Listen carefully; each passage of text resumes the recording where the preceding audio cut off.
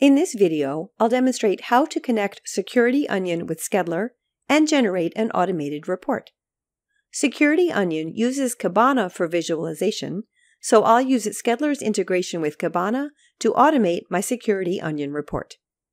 First, to connect Suciruty Onion, I'll open Data Sources on the left, click Create Data Source, and choose Kibana. I'll name the data source Suciruty Onion and enter the Elasticsearch URL and Kibana URL. Authentication is enabled. I'll choose Suciruty Onion and enter my Suciruty Onion credentials.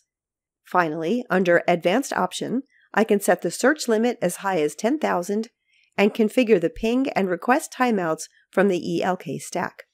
These advanced options are relevant if I'll be using custom layouts for reports instead of dashboard layouts. Now I'll click Save and Test. The data source is added and connected, and I'm ready to generate reports. I'll open Reports, click Create Report, and choose Visual Report. In the Select Data Source dropdown, I'll choose the Suciruty Onion data source I just created, but if the data source was not already created, I could set it up during this step. Because this is a Kibana data source, I also need to select my space. There is a specific dashboard I want to use, so I'll keep the dashboard option for the report type. Other options are Data Table and Saved Search. Now I'll select the dashboard and keep the default load time. Now I'm ready to proceed to the design step, so I'll click Next. For report type, the dashboard snapshot layout replicates my default Kibana dashboard, and Smart Layout enables me to customize the charts inside the report. I'll choose Smart Layout. The Choose Template dropdown lists the default templates provided by Skedler, as well as any custom templates I've set up. I'll choose the default dark template and click Continue. My first customization step is to assign a report name. In all layout types, reports can be customized using charts, templates as we've seen, text elements and auto-generated parameters, graphic elements, and images. I'll return to Charts and scroll to the first inside page of the report. There are several ways to add charts to a report. Clicking a chart thumbnail adds the chart to the center of the current page, and I can resize and move the chart. I can also drag and drop a chart to the position I want. The next chart requires another inside page, so I'll duplicate the current page and bring in the chart. While a chart is selected, I can press Delete to remove it, which returns it to the charts list.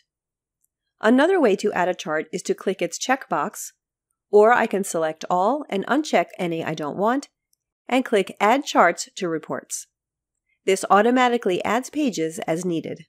There are also options to reorder pages, delete the current page, add a new blank page, or open the settings where I can change page size, orientation, and background color. On the first page of the report, I'll select and delete the current logo image. To replace it with a different logo, I'll open Images, click Upload, and find my logo. Now I can drag the image onto the page and resize and move. To replace the report name, I'll double-click its text frame to open it for editing. Replacing the text and starting it with a $sign brings up a list of auto parameters, and I'll choose Report Title. Text frames can also be resized and moved. The top panel has options for changing font, size, and color of text.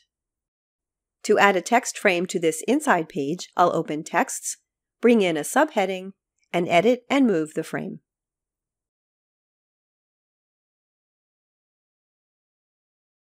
The Elements list contains a collection of shapes and lines that I can add. And in Images, in addition to graphic files I've uploaded, I can also find a set of free stock images. By default, Skedler will generate the report per the dashboard time window, but I can disable the default and set a custom time frame. I can also add a burst filter, which enables me to use one dashboard and send different reports to different people based on dashboard queries. Burst filters are covered in a separate video. There are 5 export options for reports: PDF, PNG, HTML inline, Excel, or CSV.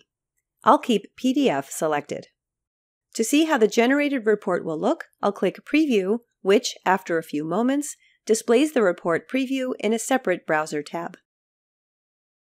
Returning to Skedler, my report is designed so I can click Next or Schedule to proceed to the Schedule step. Here I can set the recurrence type, which will be monthly on the first day of each month. After saving these settings, I'll click Next to proceed to the Distribute step. Skedler enables seamless report distribution via email and Slack.